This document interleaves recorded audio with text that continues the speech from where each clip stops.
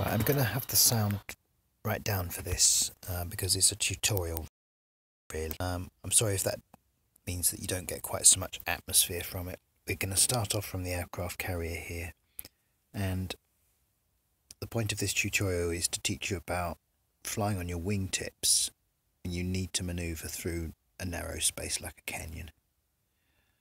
There's going to be plenty of time to show you before we get there. So full thrust here, taking off from the aircraft carrier. Push flaps just to give you a little bit of extra lift, and then hit the afterburn button. It's like a winch there as well. Get rid of your gear as soon as you possibly can, and also don't forget to put your flaps back. Now we're heading over here. Now as you see, I'm on my wingtips now, and this is the concept I'm going to be taking. Suppose I'm flying through a canyon, I want to turn left and right. Suppose I press the rudder pedals. This is how fast the left rudder pedal works. This is how the rudder pedal works. I'm not going to survive a canyon like that. Equally, if I try to fly straight and level for most of it, if I think of myself as wanting to be level and turning and then getting level again, look how long that takes as well. So you have to get your head around the concept that you are just going to fly on your wingtips. And you can actually use your rudder pedals. This is the first thing you can do for minor adjustments to height. When you're flying on your wingtips, this can be very effective. As you see, the rudder is very effective for managing your height. It doesn't seem as effective when we're flying straight and level. Those turns don't seem to achieve much. But when you're changing your angle of attack, it has a massive effect. Okay, so you're changing your angle of attack there. Now here we are on the 0 line. As we go into through the canyon, if I want to turn left, I'm going to pull back on the stick. If I want to turn right, I'm going to push down on the stick. But if I just keep that predictor where it is, I'm going to start to descend more or less. What we have to be doing generally then, if we want to be just making sure we're always slightly ascending, is pulling back on the stick as if it's the U shape of an egg cup, the side of an egg cup, and then back the other way, again, like it's an egg cup. Do you see how I've made that U shape there? I'm describing a U shape there. That's a U shape. And letting the U shape, just let's use a bit of rudder here to get back down. We're not actually going into the canyon yet for this. We will in a second properly go into the canyon. But just now I'm dipping below the line there, below the horizon, and back up above the horizon. And if I need to turn, I just continue rotating. That's another important concept to grasp. If I've got something wrong, or if I'm suddenly caught out with, but here's our U shape, just keep rotating in the same direction. Don't think, oh, I've got to correct the back that way. Try to, if you can, always continue your rotation in the same direction for making fast adjustments. So we can go into the canyon now and get onto the wingtips and start to think about this egg cup. There it is, there's the U shape, and there it is back the other way. See, just to make sure. And I'm above the horizon, I don't need the egg cup now, but now I'm below it, now I do. Egg cup,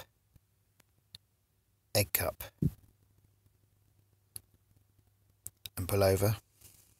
Now I'm below the horizon, need to get the egg cup, and now I need to turn the other way, so just carry on rotating in the same direction to save time, vital time. Egg cup.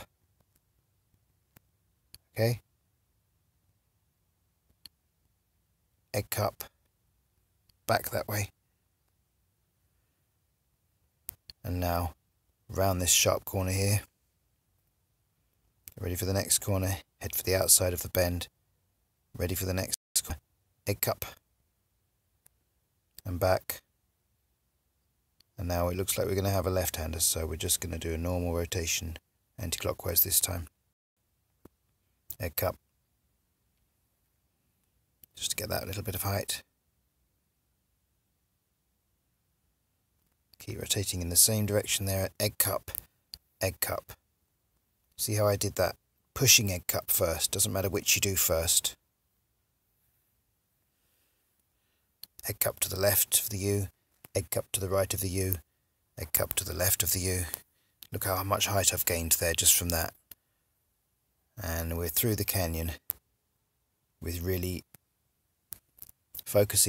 only focusing on the egg cup. I was not really focusing on the rocks and the peril.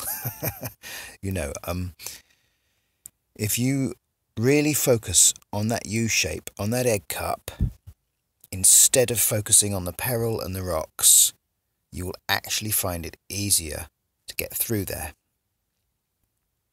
Again, there's my horizon. Always be looking at that horizon and making sure your U shape just intersects with it.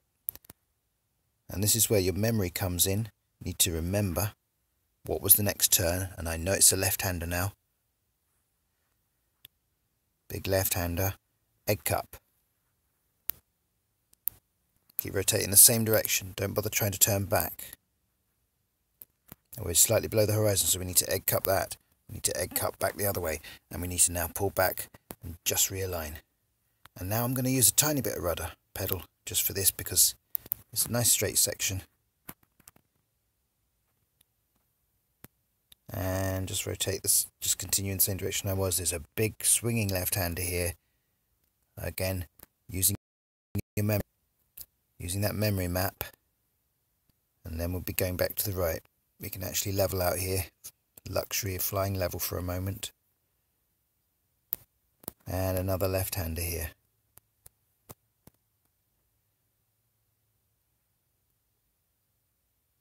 There's the horizon. You see we're below it. We just need to egg cup. And egg cup again. And just carry on rotating in the same direction. Bit of rudder pedal. There we are above the horizon now. Back on the stick. Egg cup and rotate. Egg cup and rotate. And now under the bridge. Touch of rudder. Under the bridge. Straight up. And that's it, we are there. That's the canyon twice now. And just on wingtips. That's the key. The key is this is how you fly through the canyon. You need to get comfortable with being like that. That needs to be your default for canyon flying.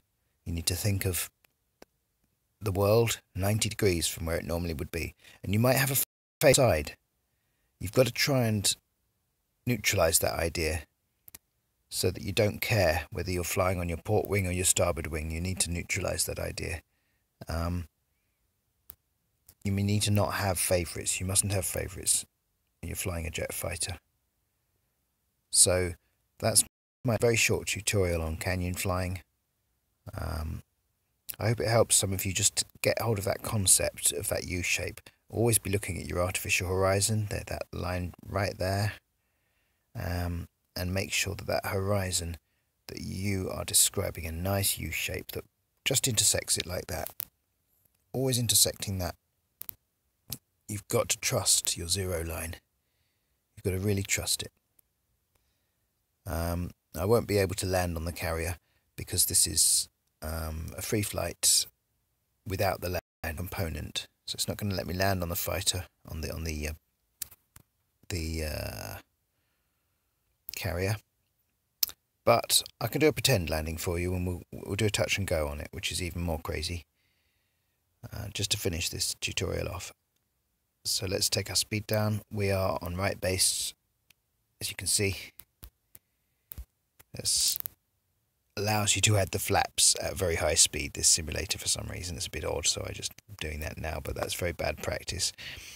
But we're below 300 knots, we really can genuinely add the gear now. Get the gear out. And now I'm using rudder for height even here, because I like to see that line come over on the top left on my predictor, on my map, and just pull back on the stick at the last minute to get in line with the runway. Just use the rudder for height, but use the stick to just pull back at that very last moment, and there we are, bang in line with our carrier. And we're going to do this pretend landing.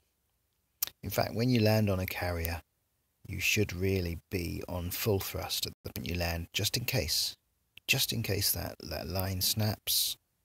For any reason you have to go around, you need to be at takeoff speed. So you need to be landing a bit faster than normal, perhaps around the 200 knots or even above mark, 220, 230 even. Looks like that ship has been changing course a little bit there.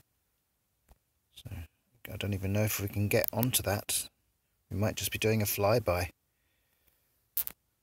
Just a flyby. I just touched the earth there just for you. And that was pretty much bang on the 230 knots.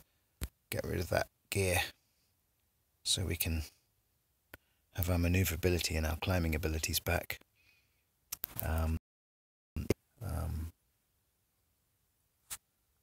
Canyon tutorial.